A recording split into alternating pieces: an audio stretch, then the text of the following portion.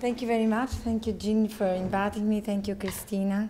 You've been a wonderful host. Thank you for the students who came and stayed with me for 3 days. We had a very great discussion every day. So I have prepared something for you to follow me, if you can't follow me otherwise. I know things are challenging, and this is a challenging topic. Just to think with machines or about machines is a challenge in itself, although we use machines all the time.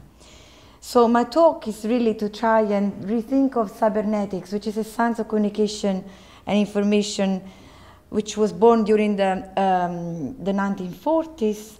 It suggests that since the 1940s, philosophy, or the teleological project of Western metaphysics, has been reconfigured by information technologies. Our age, as Giorgio Agamben, an Italian philosopher, argues, has radicalized what Guy Debord called the society of the spectacle, because the mediatic regime of contemporary capitalism has tapped into the very communicativity and linguistic being of humans. According to Agamben, what human beings communicate to one another is pure communicability, that is language, and politics precisely arises as the communicative emptiness in which the human emerges as such. In particular, in this age of communicability, we shall be concerned with what is the matter of thought itself, or what is the power of thought. This power, for Agamben, means to be into language itself as pure mediality, being into a mean as irreducible condition of human beings. But this immersion into mediality also reveals that with cybernetics, the very automation of communicability, the automation of language, also thought has been really challenging what for Western metaphysics is philosophy.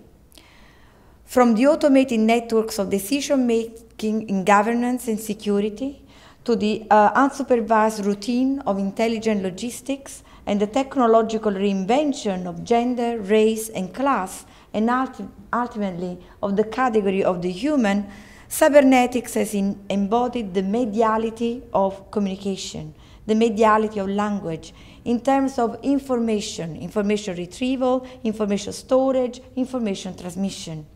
Here, cybernetics shall be not simply seen as a science of communication and control in prediction or governing or governance of population, but as part of a more general historical reconfiguration of metaphysics on behalf of techniques, i.e. on behalf of machines, where instrumentality has led to a profound transformation of what we take the social to be, and also what we take the very effort of thinking. In short, I want to suggest that with cybernetics, technicity, instrumentality, machines has finally shifted away from a role of just demonstrating an idea, and has acquired a quality in which it can articulate in a new way the relation between means, i.e. instruments, and ends, i.e. ideas for which instruments need to work. Cybernetics has forced, I would argue, Western metaphysics to abandon its teleological project of reasoning, and ultimately has brought thought to confront the consequences of thinking through and with machines. Martin Heidegger, in 1969, wrote this little essay called The End of Philosophy and the Task of Thinking. For Heidegger, philosophy and the teleology of Western metaphysics has evolved into scientific knowledge and technology.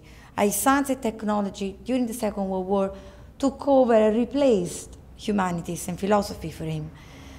And this kind of mentality has to do with the effectiveness of results and the ultimate replacement of theoretical reasoning with the supposition of categories. But I want to question Heidegger's critique of cybernetics, which for him demarcates the point of completion or the ultimate realization of a Western teleological thinking when communication science replaced the so-called rule of reason with instrumentality or thinking. Since World War II, cybernetics and computation have imparted a new image of reasoning, related not just to the mechanical behavior of clocks, but to the responsive feedback and the prediction activities of intelligent machines. We are all used to the responsive feedback of our little computational machines that we use today, namely the mobile phone and social media. With cybernetics, reasoning was replaced by a dynamic form of calculation, embedding humans and machines in endless feedback loops bound to information signals, noise, recording and transmission of data. Here learning became central to the task of thinking, which replaced truth, i.e. reasoning based on judgment by discernment, with a procedural process of understanding by means of testing, trial and error. The scientific reformatting of philosophy did not grant reason a universal schema of rules from which one could deduce truth. Instead, the Enlightenment project of scientific emancipation had unintentionally entrapped its very principle, i.e. reason, within the science of organization and governance of labor, the arts, and all aspects of social life. With cybernetics, Western metaphysics had renounced the security of concept deducing truths and entered an automated world of formula, regulatory cause, and probability calculation. In other words, as science became the instrumental function of reason that would purge philosophy from myth, cybernetics also stripped metaphysics from some kind of theoretical idealism, showing that rules-bounded thinking follow instead an inductive mode of trial and error, a way of discovering unknowns rather than confining thinking to what is already known. With cybernetics, reasoning becomes instantiated in automated learning, self-regulation of behavior that adapts to the environment and modify its initial premises. So for Heidegger, cybernetics announced the end of Western metaphysics, the reduction of metaphysics, i.e. of philosophy, to instrumentality. It reconfigured the nature of governance through some kind of efficient machines based on algorithmic communication. But soon after the 1940s and during the Cold War, the cybernetic infrastructure of governance was still functioning as some kind of technological unconscious of modernity.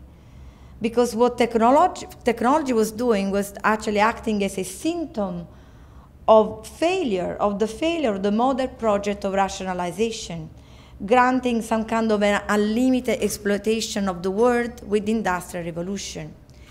Techniques then was still embodying this kind of unconscious of philosophy, despite eliciting a new aesthetic and a new political vision of a dehumanized culture. By acting as the mediatic unconscious of this kind of informational infrastructure of thinking since World War II, cybernetics, therefore, was the system for governance, or has become, since then, the systems of governance of the social, relying on truth carried out by machines. So for Heidegger, the efficiency of information was also the determination of man as an acting social being, for it is the theory of the steering of the possible planning and arrangement of human labor. Cybernetics for him transforms language in an exchange of news. Similarly, the arts become regulated and regulating instruments of information. With the migration of cybernetics into the area of computation and artificial intelligence, logos or reason became enmeshed with the ratio or calculus. As historians of science Lorraine Dalston explains, after World War II, the replacement of the faculty of judgment with algorithmic rules turned reason into rationality, the fitting of means to ends, based on statistical prediction and correction of human irrational behavior. But this argument was already confuted in the 1980s, when post-critical understanding of cybernetics argued that the techno-rational governance had already triggered the crisis of Western reasoning, because the mediality of thought had finally exposed the political dimension or the political tension between theory and practice, and thus challenged the colonial, the patriarchal project that imparted its truth on the instruments, the bodies, the population, the races and genders that it used to obtain its preordered results.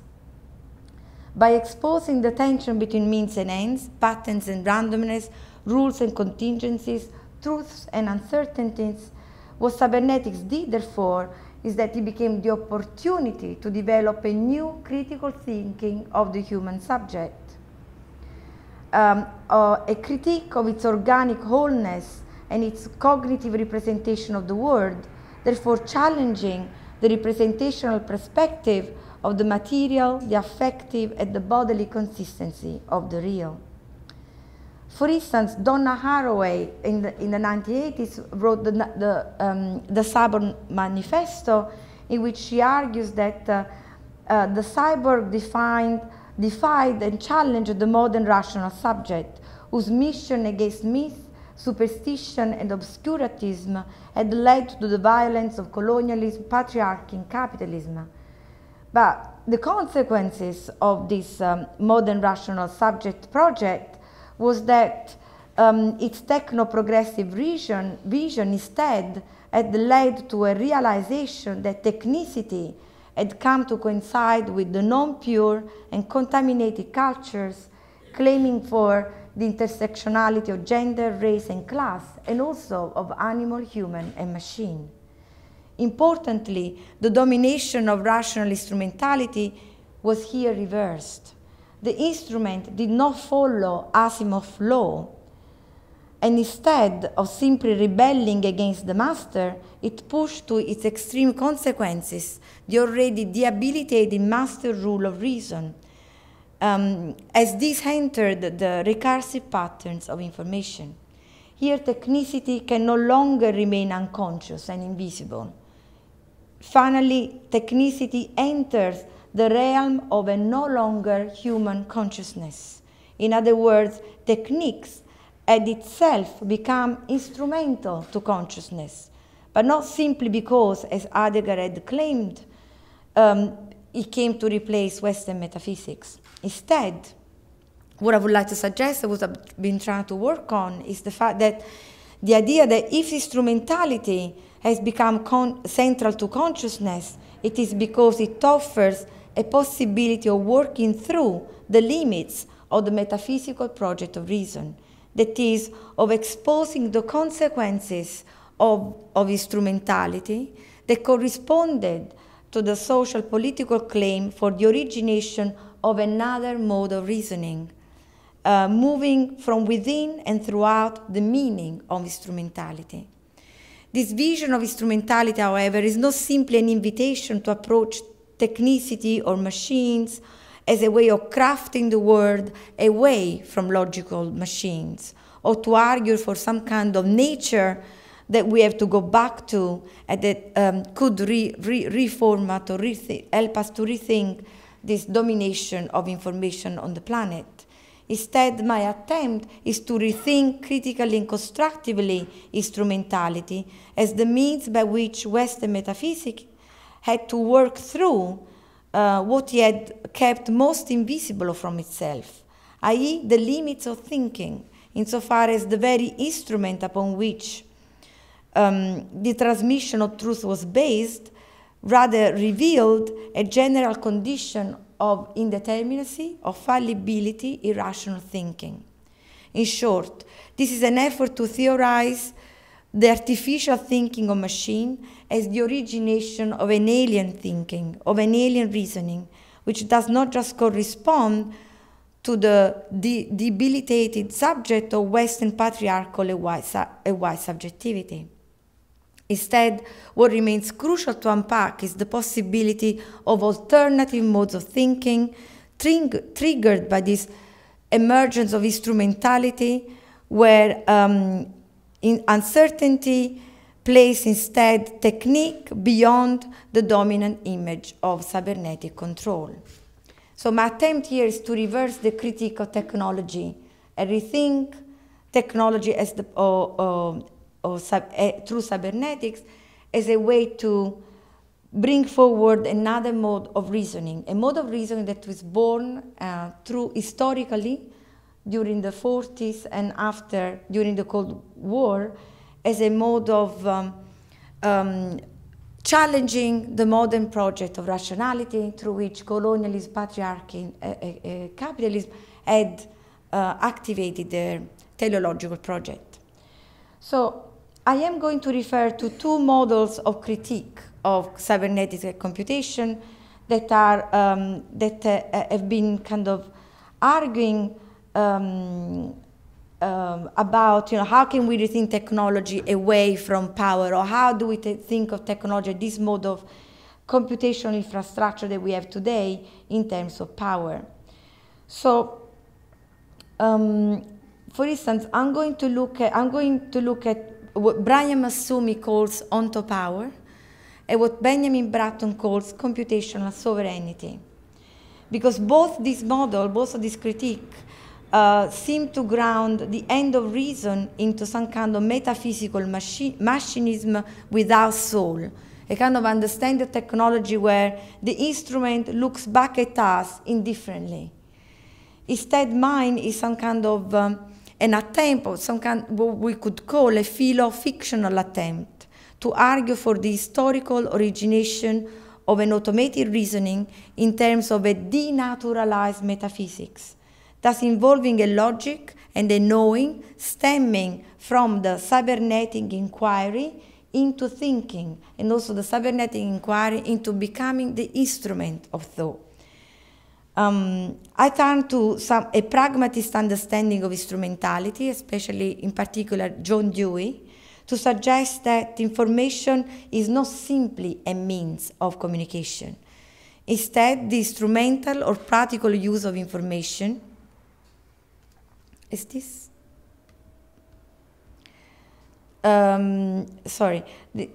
practical use of information also involves an inferential mode of reasoning, involving the generation of meaning and not just the demonstration of truth.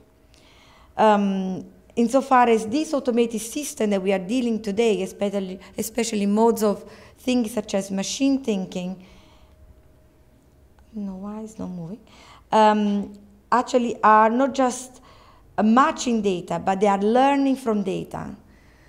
Whilst autonomous learning has always been central to both cybernetics and computational envisioning of intelligent behavior, post-1980s expert and knowledge system, intelligent agents, machine and deep learning intelligent automata shall rather be considered as part of a third-order cybernetics.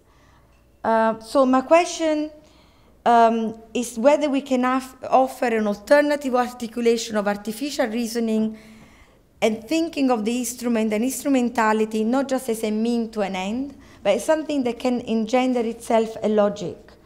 The larger implication of this metaphysics requires a further analysis about the political implication for the post-1980s radical claim about the ontological alliance between gender, race, and machine. In short, my question is, what kind of instrumental reasoning can be used against and away from the totalizing image of cybernetics as the triumph of mediality, or the collapse of logical thinking, reasoning, and metaphysics?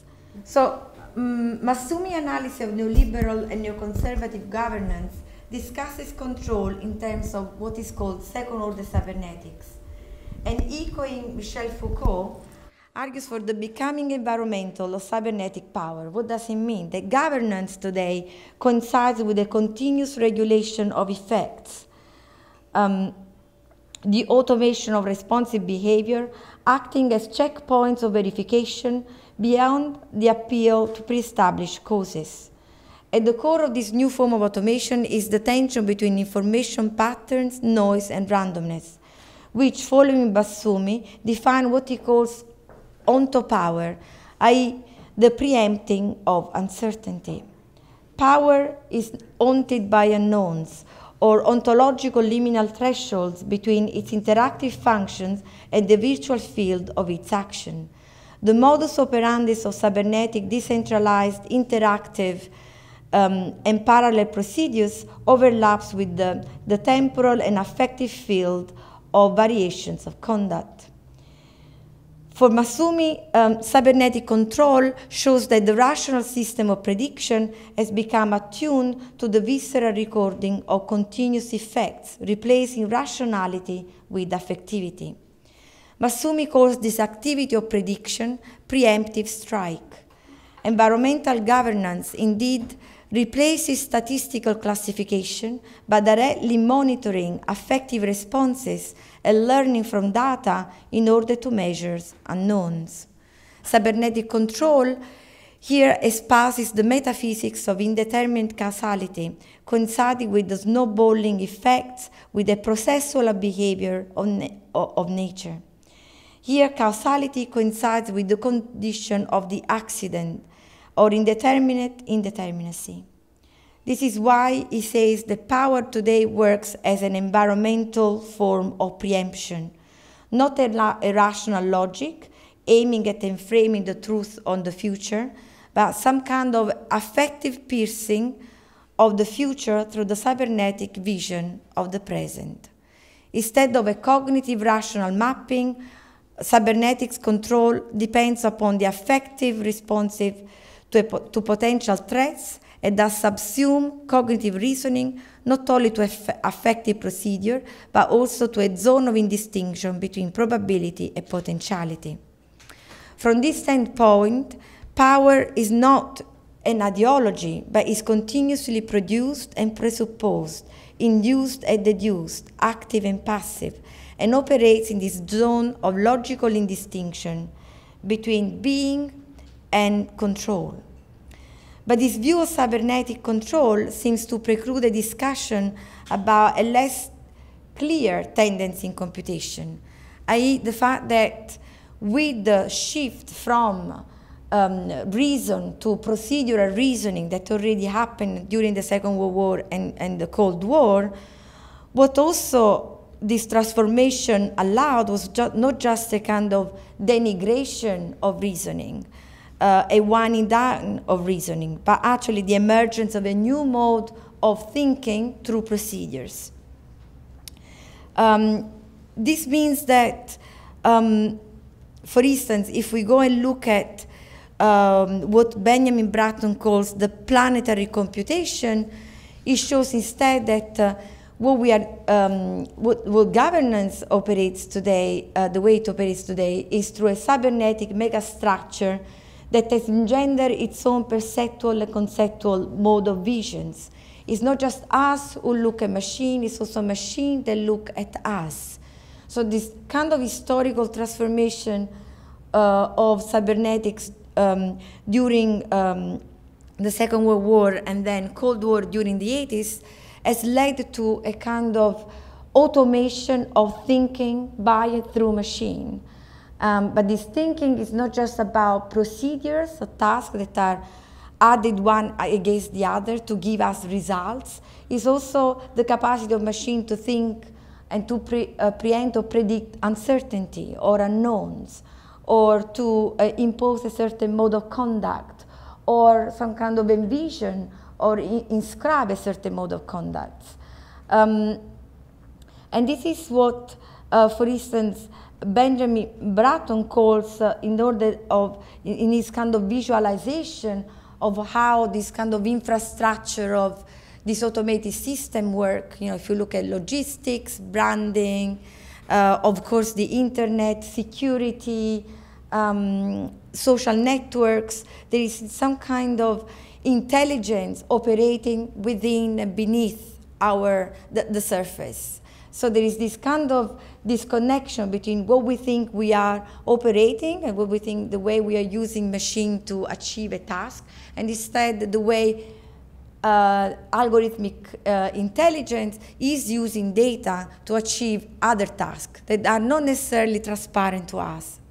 Actually, it's the opposite. So in order to describe this kind of governance, cybernetic governance, Bratton uses this form or this concept of the stack in order to describe the geopolitical and new geopolitical orders, where which is both indifferent to the aesthetic and logical sensibility of the human. The stack imparts its own metaphysical principle of social governance that are mainly subjected to the internal contingency of this megastructural cybernetic control. Because obviously what is, it has become important is that from the 18 onwards is that actually the idea of machine efficiency has been completely confuted by the idea that actually machines break down, that there is an indeterminacy in the way machine and logic in machine operates. So this means that there is contingency. The machines are open to be affected by unknown causes. So the idea that the Second World War idea that machine could actually replace reason or the kind of human error with some kind of mechanism that could purge function from any kind of error or from any kind of mistake has completely been turned over after the 80s, where instead there's been a recognition that the limit of computational logic and the limit of cybernetic functioning is exactly fallibility, lack of completeness of data, and what is also being called the incomputable. So there is this kind of interesting transformation that help us also to think that if we were to say, well, machine can, the critique to technology needs to be based on some kind of recuperation of social, cultural, social cultural critique that whereby machine could never be able, are just some kind of cold rational system. This kind of critique doesn't hold anymore, because machines are not just cold rational system, because machine, in the kind of development in artificial intelligence and in cybernetics has instead led us to think that machine can also think the unthinkable, i.e. that they are able to work through breakdown, through fallibility, and through contingency, which is something that was not what was believed when they were actually invented during the 50s, 60s, and 70s. So when they were actually, there was this other mentality of the efficiency of the machine. So what Benjamin Bratton is actually also pointing out is that there are contingency within this mega structural machine that we are embedded in today. He talks about the stack as the state, and he says that the stack is a machine, and the machine is the state, and it's not just representative of power, but it's generative of power. It's generative of perception, cognition, and action that are mediated by computational logic, by cybernetic feedback of communication and interaction. Accidents and not logical reasoning are the ontological condition of this form of governance. Local computation are here contingently reassembled in an evolving mega machine whose sources are human discourses, human bodies, affectivities, emotions, and behavior. And basically what he's saying is that as we deliver our data to data system whenever we are purchasing a book, or we are buying a ticket to go to the theater, or we are passing border controls, what we are doing is that is provide data to this evolving mega machine whose sources exactly are human discourses, the way we talk, we communicate through machines, human bodies, the data about about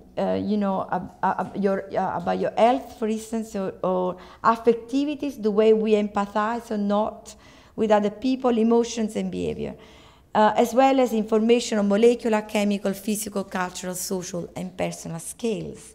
So if second-order cybernetic was concerned with this kind of system of affective control, the stack is closer to a third-order cybernetics because its metaphysics is not without a cause.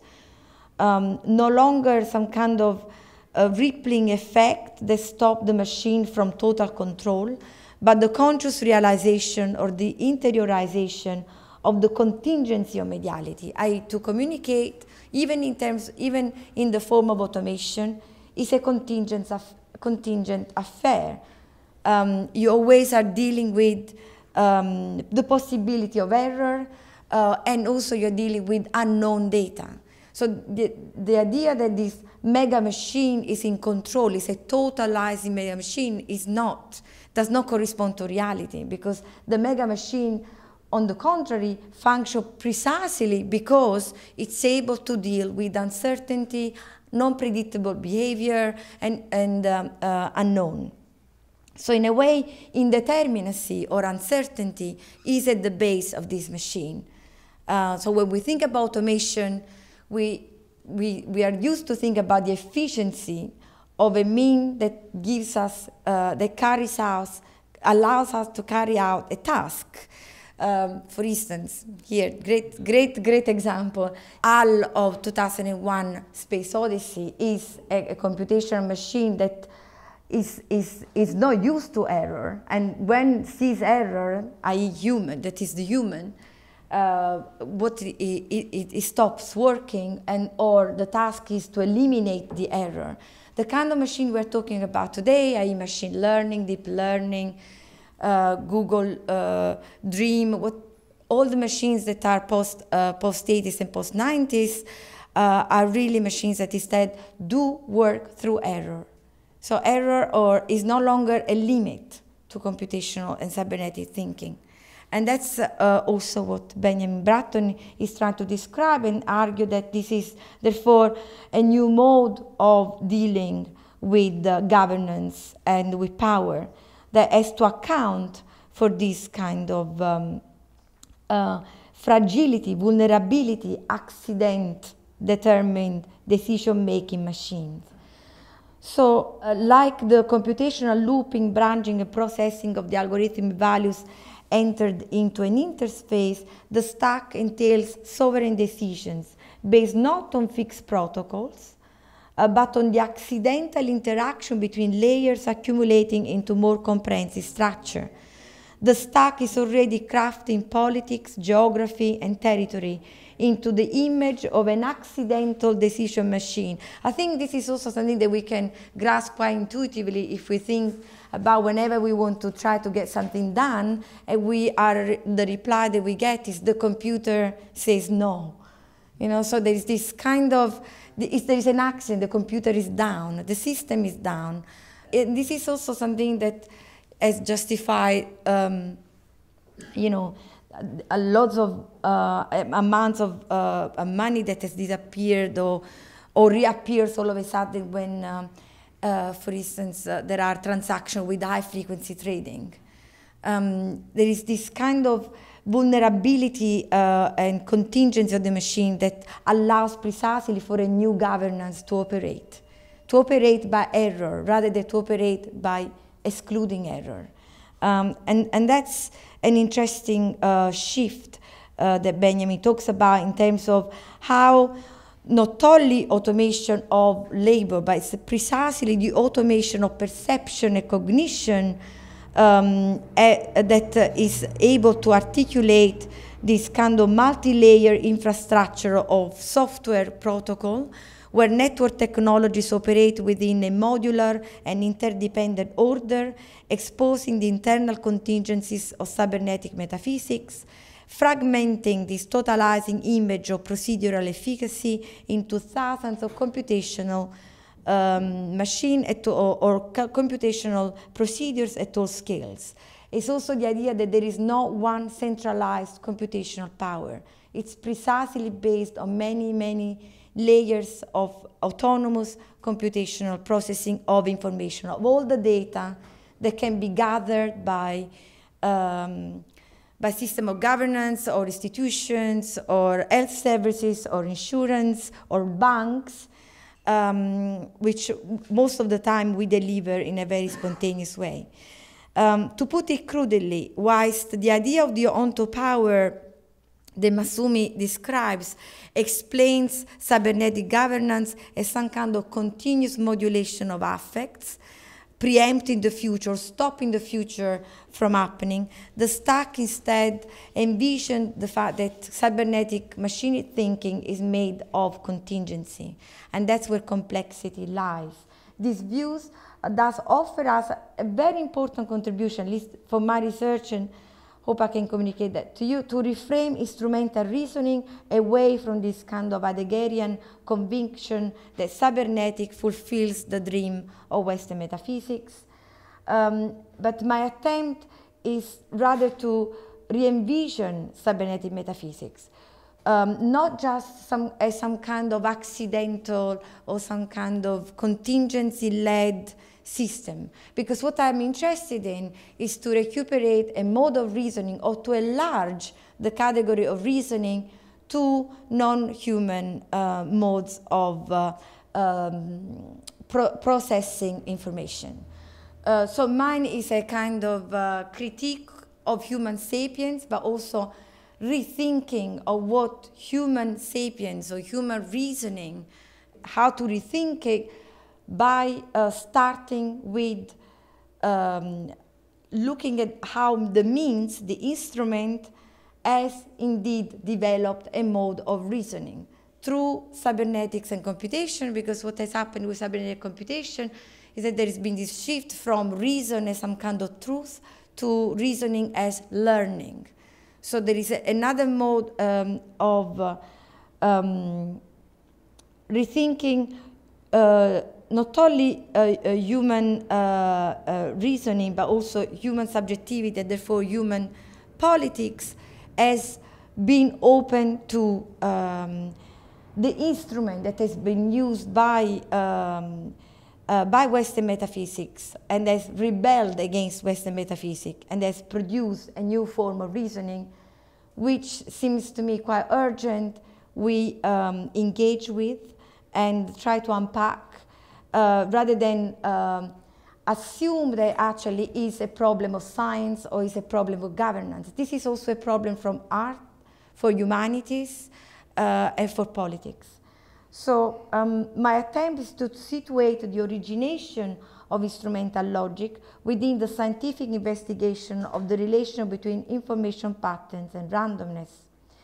Here, algorithmic functions learn to transcend themselves, not in an accidental fashion, so not beyond reason, because to admit that this mega machine operates beyond reason is to admit that is to admit a political defeat as to how instead that the task of a critical thinking of machine or technology should be instead rather to engage or to unpack or to formulate modes of logic that are inclusive of what we don't understand, rather than being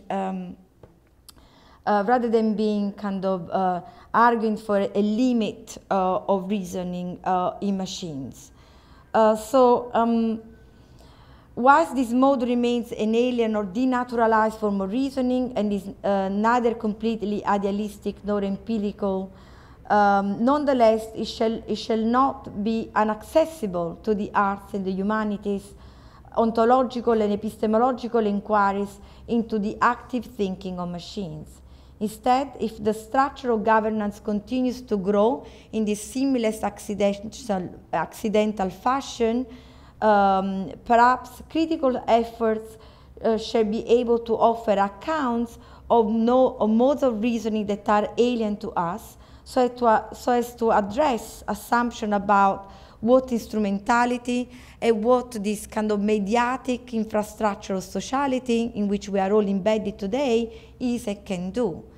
One way to do so may involve a critical approach to algorithmic information theory, because for me, algorithmic information theory is what explains how cybernetics has stopped being just a mode of statistical calculation, but has become also a mode of learning and thinking, the incalculable. So since the 1940s, there's been experiment in cybernetics and computation that have concerned not just, that have concerned the development of an inferential reasoning with machines, involving learning or the use of unknown information. One is to go back to Alan Turing's discovery of what he called the incomputable, and Gödel's claims about incompleteness in formal thinking to suggest that the automation of reason was a way to experiment with the medium of thought and extend logic and statistics beyond universal truth and probability. Only in the 1980s that post-Turing and post-second order cybernetic focused on this relation between information and randomness to experiment with the function of autonomous learning. So an autonomous elaboration of information beyond premises, which is now central to deep learning artificial intelligence and their neural net infrastructure. This is a predictive, a computational evolving machine. And what is important is that after the 80s, is that machine or the automation of reasoning or the automation of learning really became merged with what is called the kind of introduction of time into thinking.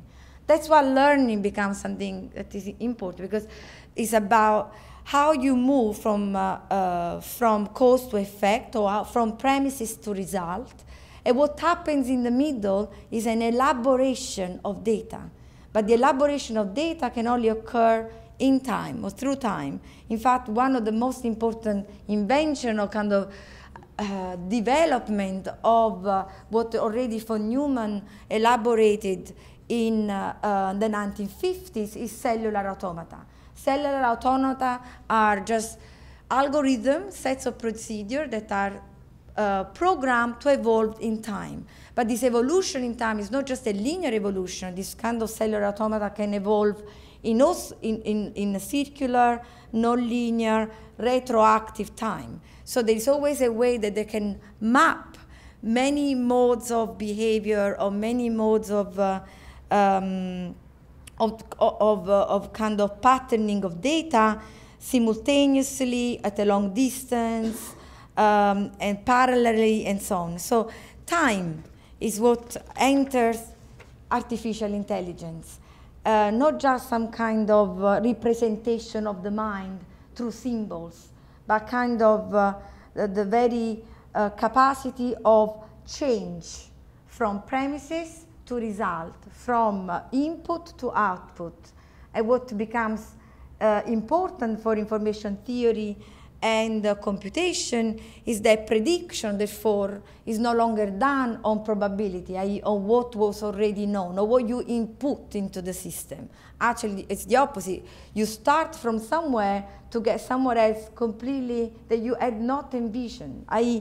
the result cannot be contained in the premise, but needs to be, but the data contained in the premise need to elaborate in time according to certain variables, so to arrive to a result that you had not anticipated.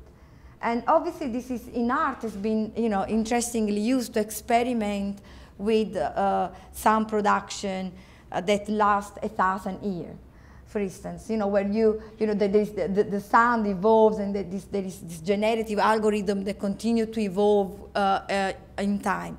Or, in architecture, where you have intelligent system or intelligent floor, intelligent walls that again are able to adapt to the input from the outside. But they are not just pre-programmed to do something specific. They can also deal with what in information theory is called randomness. What is randomness? Randomness is not something arbitrary. That's something that can be chosen between two sets of information. But randomness is a volume of information that cannot be compressed into a single formula, into a number, or into some kind of into a theory.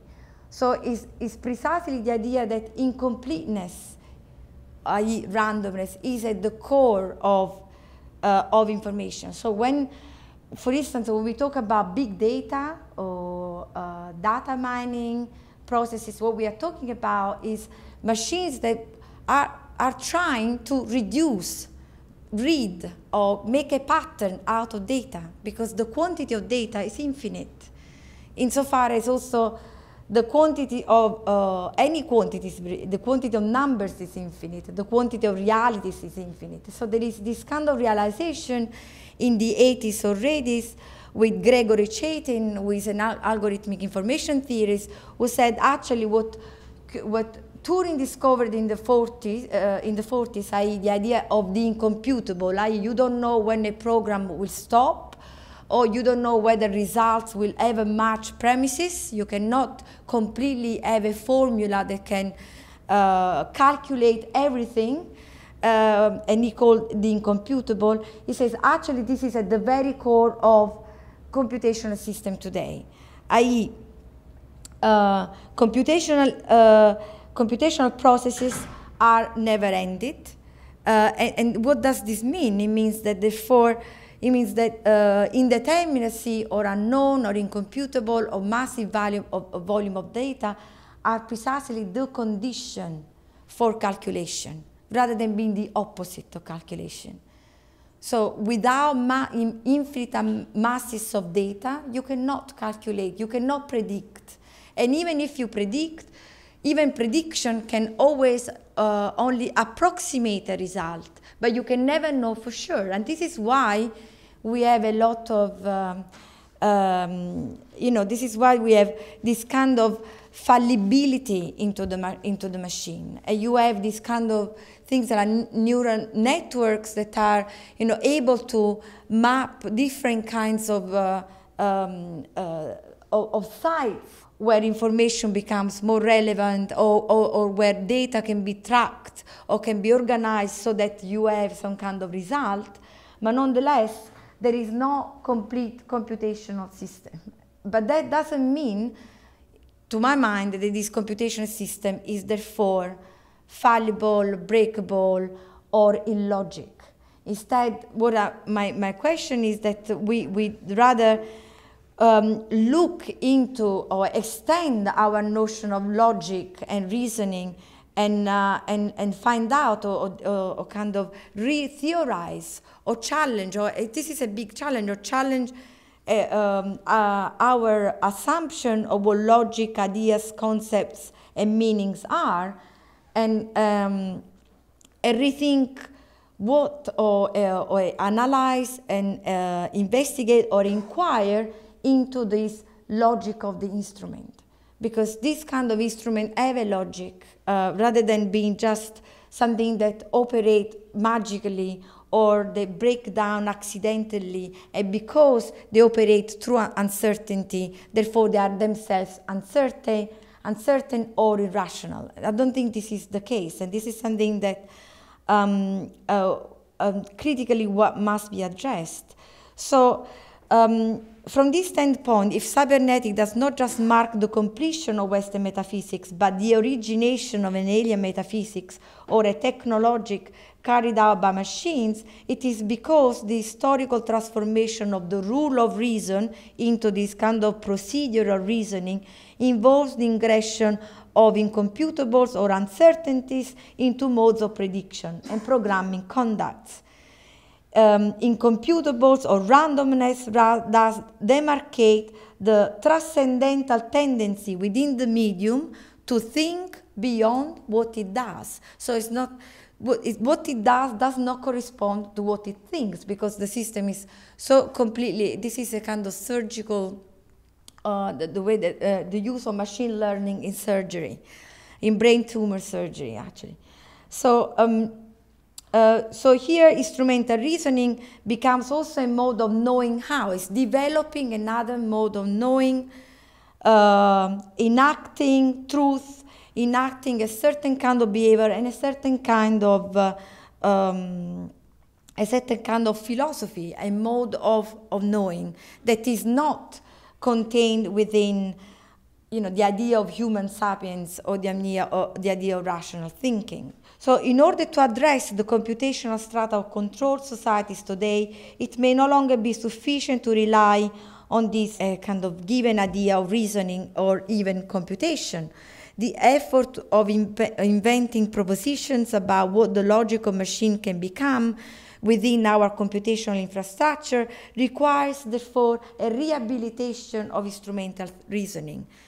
My point is that if artificial thinking has acted as a denaturalized consequence of reasoning, i.e. de-essentializing universal truth, it can also become a space for reinventing human politics, for reinventing human subjectivity through the alien reasoning of machines. One possible way to question the exceptionalism of human sapiens without falling back into an anti-logical metaphysics could be precisely to start from what pragmatist John Dewey called experimental logic. For John Dewey, instrumentality should be concerned with the consequential elaboration of thinking from doing. So this is also a plea to say that when we look at machine learning, or when we look at automated system or this intelligent automated system, what they are thinking does not correspond to what they are doing. So it's not that they are unconscious or non-cognitive, or they are just carrying out tasks. The question instead is that instrumentality itself, or the means, the action, the function, the carrying out task of a mean already implies an elaboration of thinking from doing. Instrumentality, therefore, is not just what realizes an idea, but is a practical elaboration of truth. For Dewey, thinking is itself an intelligent medium, and similarly, machines are intelligent techniques. Instrumentality, therefore, poses no ontological distinction between humans and machines. And yet, one has to argue that this commonality does not imply that the human and machine are of the same kind, and the way they reason is equivalent. As activities, these particular practices of thinking do not have the same consequences or the same use of unknowns for achieving their logical reasoning, truth, or axioms. This means that logic is entrenched with particular possibilities of working out what is known and what can be known, whereby particular incomputabilities, particular modes of randomness are used not just as a limit to a system or a limit to logic, but as an experimental eventuation of new premises and new results. From this standpoint, information is not simply the instrument of cybernetic metaphysics, but is now used by learning intelligence as means, instrumentalities for machine knowledge. Far from defining a purposeless drive of function after function, this pragmatist view of instrumentality accounts for an experimental use of unknowns as involving an elaboration of ends in terms of instrumental logic. But to argue for a philosophy of machines, because in effect that is what I'm trying to argue here, whether we can not just say that automation, like Heidegger said, is the end of philosophy, but actually with cybernetic, what we have is a kind of transformation of reasoning through a by machine, through a by instrument. And this is, for me, also a kind of political twist that I want to give to the critique of the 1980s critique of cybernetics, especially started with the work of Donna Haraway, for which the cyborg was a figuration of a new mode of subjectivity whereby the natural idea of, or the naturalized idea of gender, race, and class could be challenged through the instrument, through information and communication technology. And for me, this is just an elongation of or an expansion of that project, by also try to refigure or figure out what kind of beast we are dealing with. Because obviously, when we talk about, when Donna Haraway was talking about automated information system and communication system of the 80s, they were very different from the kind of post-90s technologies of communication that we have today that operate exactly by and through randomness, so through indeterminacy, and includes therefore modes of knowing that are of a different kind, that are much more complex and much more able to elaborate their own thinking, and not just something that can be reduced to a function.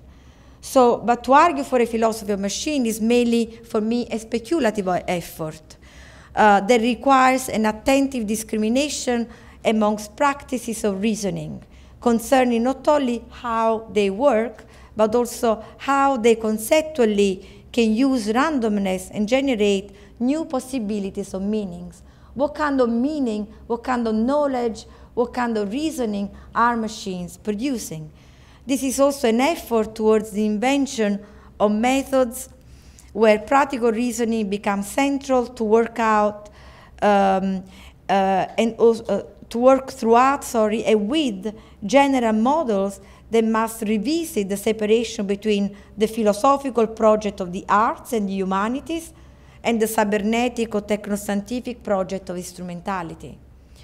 Generality, so my argument is for a general mode of knowledge that includes these efforts rather than separating them. But also what it requires is a dialogical construction between premises and results, the invention of hypotheses to challenge assumption and to reassess how material practices can be collectively endorsed through the discoursive imagination and the multiplication of reasoning. So the effort that I am actually arguing for is an effort to rethink of technicity or instrumentality as a project that already started since the Second World War in terms of denaturalizing reasoning. Because obviously the problem of a naturalized understanding of reasoning will just assume that there is a hierarchy within human culture whereby humans have a faculty of thinking and reasoning, as opposed to and we know the hierarchies that were produced within the industrial period vis-a-vis questions of race, questions of gender, and questions of class.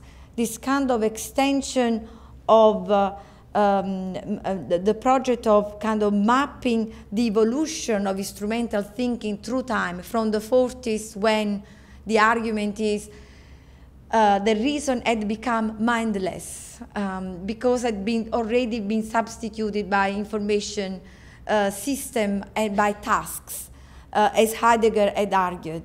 And then moving on to the late 40s, when both the Turing machine and cybernetics emerged as a mode of wanting to mechanize reasoning. But that mechanization of reasoning showed that in reality, reason itself is constructed as a limit, is based on failure, that there is no possibility of having a system of reasoning that could be totalizing, it could actually include all possible results within its premises. So this was already acknowledged by Turing between the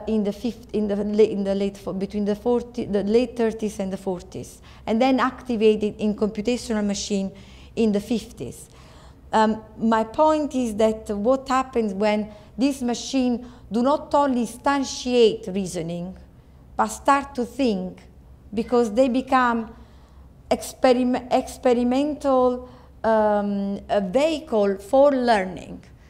And when learning becomes not only a way of reiterating something, but actually something that is already programmed in the system, but actually being able to use data to learn something else, to variate in learning, then you have another form of artificial intelligence. You no longer have HAL, but you have ex machina, for instance. In terms of cultural tropes, you have a kind of a machine that can communicate with other machine, that can develop cognition, affection, and also can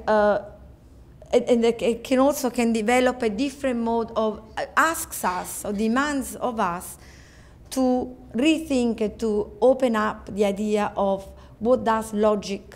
Can we still think that reasoning has to do with this kind of faculty that linearly can deduce results from premises?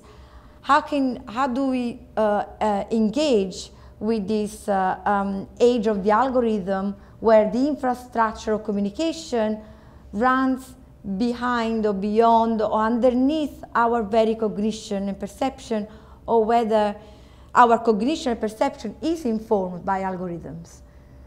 So the point is, how can this be used both to challenge Western metaphysics, but also and the project of rationalization, but also to rethink reasoning, to rethink subjectivity, to rethink logic with this instrument, rather than just thinking that exactly that that the whole system is based on some kind of accident, and we don't know how the system works. The question is exactly, can we start mapping or unpacking and reinventing and inventing or philo-fictionalizing in terms of how is this infrastructure work, and re-inhabiting a future program. If these machines, if the logical infrastructure of cybernetic computation machine today program the future, preempt the future, because this is the argument, whichever statistical calculation you can have on how long you're going to live, how many accidents you can have in life, or whether you are more likely to do this or that, all that kind of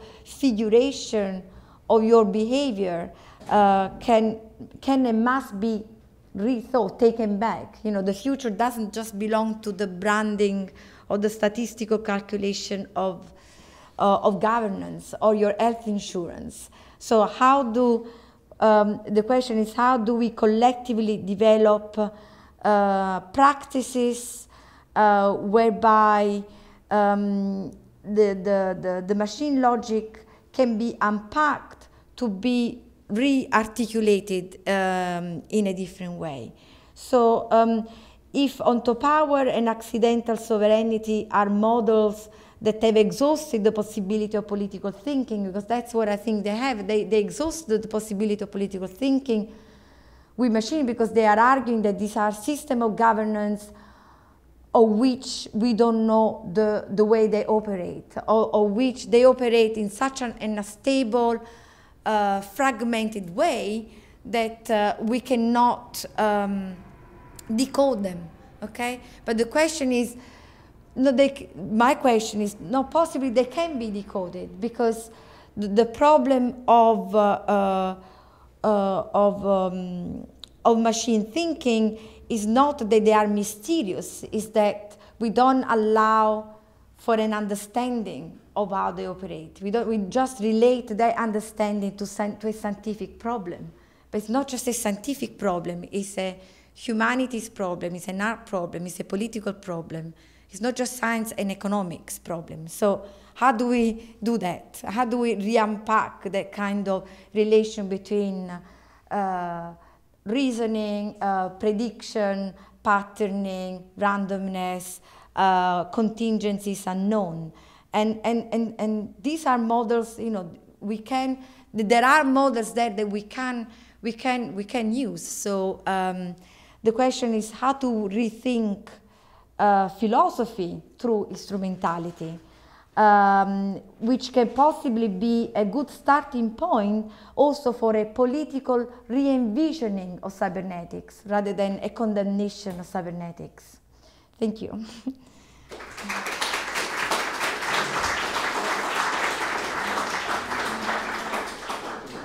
Automated surgery or automated vehicle results in the loss of life, who should be to blame? That's a very important question. Insurance Causality. companies or... Yeah, there's a lot of argument about that, because obviously the surgeon, you know, may say that, or the insurance company may say is the robot that has to be played. There's a fault in the robot. But this is the same as when a drone is shot in zone area, you know, and instead of shooting a target, shoots civilians. Yeah, who is responsible? Most people are trying to talk about the legalization of co-causality. So it's a co-causality. So not just one responsible, many responsible. So that you unpack all of it. Obviously has to do with the surgeon, has to do with the clinic, has to do with who made the machine, you know, but also, you know, the question is whether the machine can do something that was not programmed for. And this is a massive problem, because machine learning does allow for decision making. And you have seen, we see this with very simple examples with, apparent example is with the high frequency trading, where there is a discussion as to, you know, the decision to invest into some kind of a product must be taken so fast, at the nanoseconds, that the machine can do much, you know, that there is no time to supervise it. And so the decision is taken, and something can go completely wrong, or can go completely well. You know, so it's a juridical question, and I think must be addressed as a juridical question. And I'm sure that there are court cases on this, pretty much. Yeah. But yeah, it's a very important question. From your argument, can we infer that either now or in the near future, that man will no longer be the primary creative force, and that, like truck drivers, artists, poets, composers, and writers may become absolutely superfluous? Yeah, that's the question that is called existential risk. There's a group in Oxford that is working on this, about existential risk. There is also other philosophers like John Searle who says absolutely no, that's absolutely impossible, because you know the famous idea of the Chinese room. You know, you can give the computer all the data about Chinese, doesn't mean that understands the meaning of communication when it communicates. It can just put all stuff together, but doesn't understand the meaning, doesn't have the sensibility, the refinement of experience. But this is another content, I guess it's a very old question, because one could look back at the automata of the 17th century, and you have this kind of Turkish chess player. I don't know if I have an image. I do have an image. A Turkish chess player, and the discussion at the time was who is moving? Is it the machine? And it was an example of the highest faculty of reason that could be embodied by a machine. But something changed in the 1900s that basically in this kind of automated intelligence instead became just assigned to clerical work. That's why I got all this picture of women working during the Second World War, you know, encoding women computers, they're called, you know, especially black and white women working together, especially a long history. I think in a kind of very popular reference, Hidden Figures. The movie Hidden Figures, as we are all talking. So there is this kind of, but they demarcated, according to some historians of cybernetics, they demarcated a transformation of automation as high level of intelligence to automation as clerical work, clerical scientific work. But then you see that the clerical scientific work, and then essay becomes a very, a work of encryption, decryption, of massive, massive level of complication, a calculation, a mathematical. So there is a mathematical, not genius, but there is a mathematical, rational process going on there that is not just clerical. It's not just tasks. That's what I mean. But then you have had a lot of experiments in the 60s, in the 70s with automated art, automated sound, vanguardist project of conceptual art, vanguardist project. So the question is not about just replacement, but the question is try to understand what kind of autonomy these learning machines are acquiring and how they are developing a machine aesthetic or a machine sensibility. It's not about replacing, but I guess if we don't ask the question, it will be just a way of replacing, a bit like automation is going to hit the job market in less than 20 years on a massive scale, globally. Of course, this will create different kind of of segregation and disequality amongst workers. The idea is to try to get a universal income so that labor, working, it doesn't exist anymore. So there are obviously there are a lot of difficulties, but I don't think it's just a matter of replacement. It's a matter of actually enlarging the idea of aesthetic sensibility, reasoning to other forms. And it's not just machine. For me, the machine is just an example, which is my example because I'm interested in it, but it's also an example of understanding other cultures, other modes of reasoning, other modes of sensibility that are not supposed to be the dominant, they're not supposed to have a sensibility. So it's about really also looking at the world, and that's why it's important, again, when I go back to the 80s and the kind of science fiction writing of the 80s, black feminist science fiction rather than the 80s, where they were describing modes of knowledge that were developed and sensibility and aesthetics developed already in America in the 80s, where you still had that segregated culture. So she was writing about a post-nuclear world, but this is Octavia Butler, by the way. But actually, she was describing,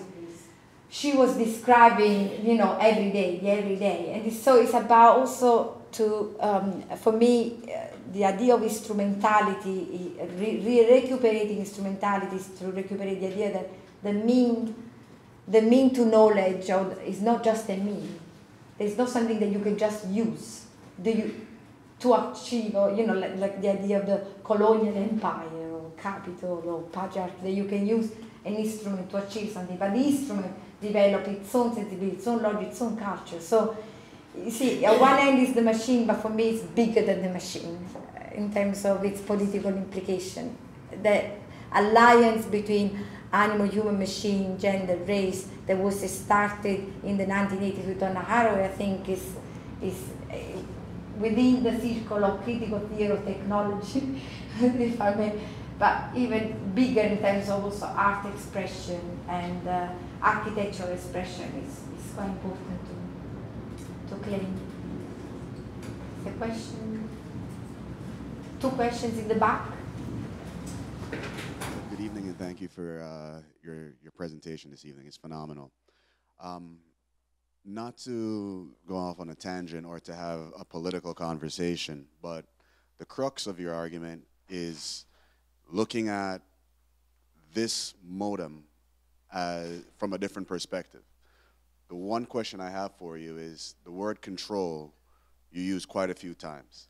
And if we go back all the way through history, control is not something that is very very willingly relinquished. So why? Why then would the existing mechanism allow for it to be questioned, to be utilized in a different format? Yes, control. It's interesting because control, you can understand control in terms of domination or in terms of self-regulatory system. So in terms of domination, I totally agree that there obviously first of all, it's a struggle and a fight. There's no way no one is going to give you nothing for absolutely. Actually, it's interesting. I've just been thinking about this 1% question and why we have Brexit and Trump. And I'm sorry if I offend anyone, because you have to be politically correct. It's important. But if apparently. But it's because the domination as basically that kind of maintaining the resources in such a small megalomaniac way for years, that is neoliberal capital, has created a social disgregation, a social disgregation to the level that people thought that actually at this point, at least I live in London. Of course, Brexit is the solution. London didn't vote for Brexit, but is the solution. The solution is completely something that has no meaning whatsoever, or has the meaning of actually go back to a conservative, nationalist, bread and butter idea, but completely dominated by social networks, completely dominated, and by algorithmic intelligence and statistical modes of counting on who is going to vote. This is really, so it's super domination. So that kind of, I don't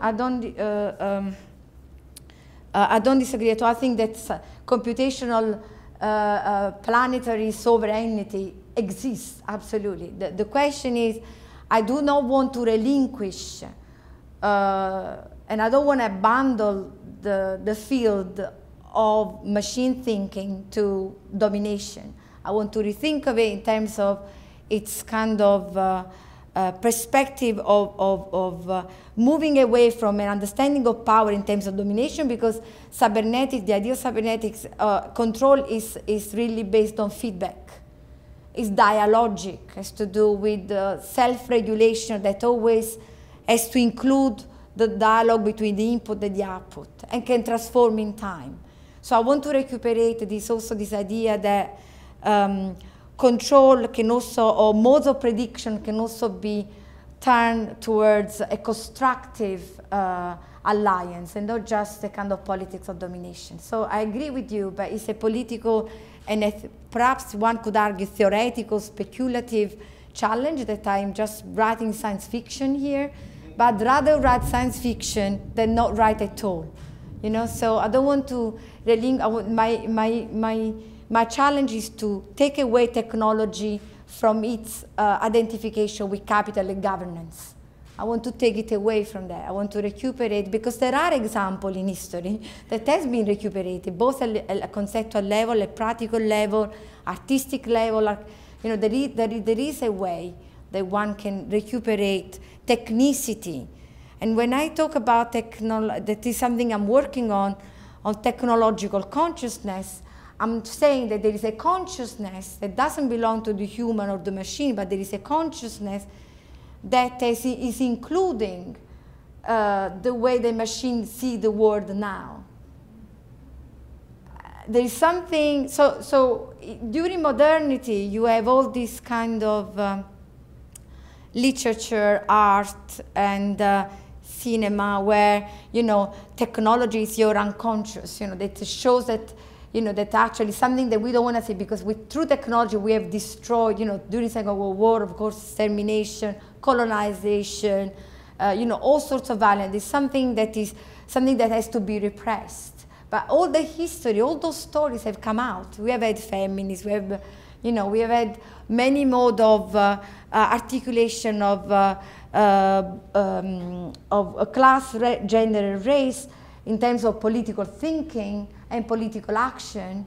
So we can't just make it unconscious again. That is part of conscious. We've not got to claim it back. Something in history has happened. So those periods of the 80s in terms of claiming for other logics, other modes of living, that for me the instrument instantiates needs to be claimed back as something that is part of consciousness, not unconscious, is here, it's happened. So let's stop pretending that it's not real, as it were. Okay, I have another question. As the metaphysics of cybernetics starts to disseminate in other areas outside of economics and technology, and we reconfigure the way we think about things in society, is there a role for cybernetics to commentate on religion, and what's the interaction with religion? What does it have to say about religion? Yeah, that's a very, there is actually, cybernetics already was talking about religion in terms of the kind of, depends obviously what you mean by religion, because obviously there is a kind of question of numerology and religion in terms of whether you understand religion. How do you understand religion? The belief in something beyond excludes error.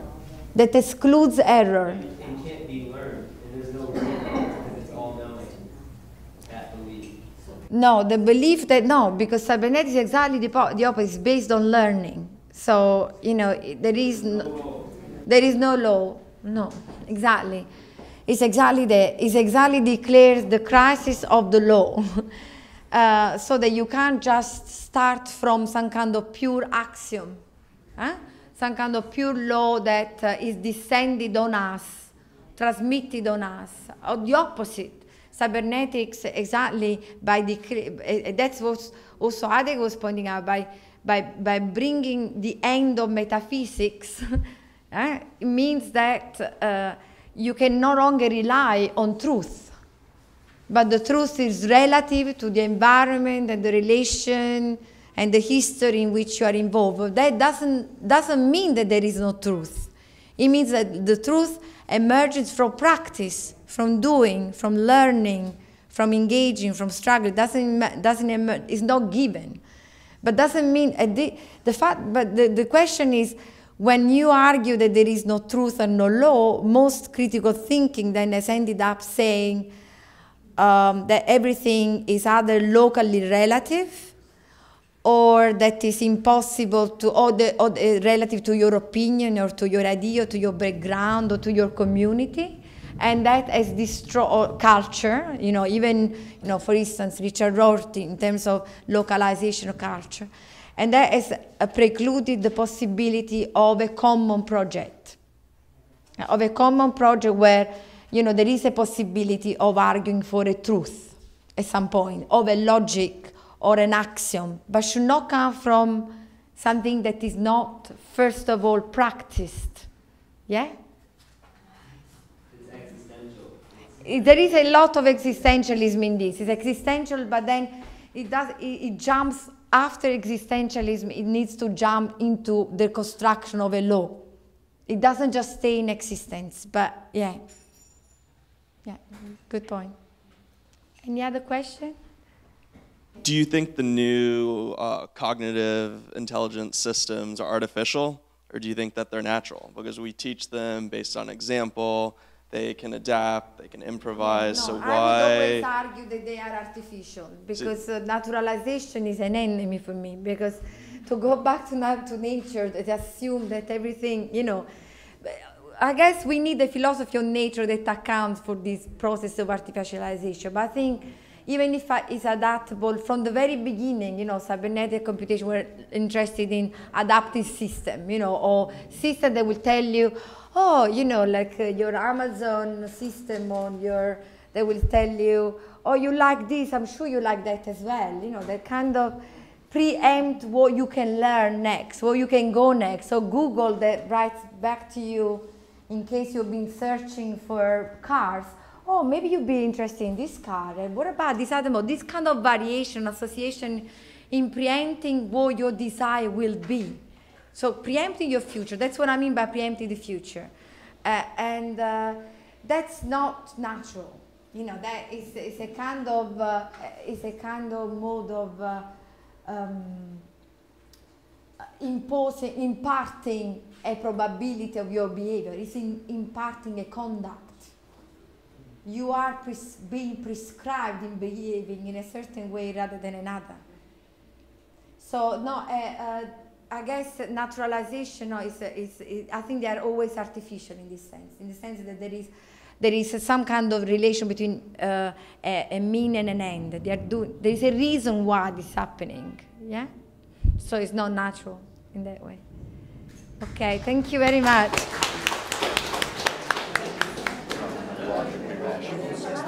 Yeah, I know. Heisenberg, I know. And these are what's going to save us. We're not going to quite get it. I want you to say I know, you're right. But, you know, the thing is that the question today is getting either way. We don't know. We are in different times with this question.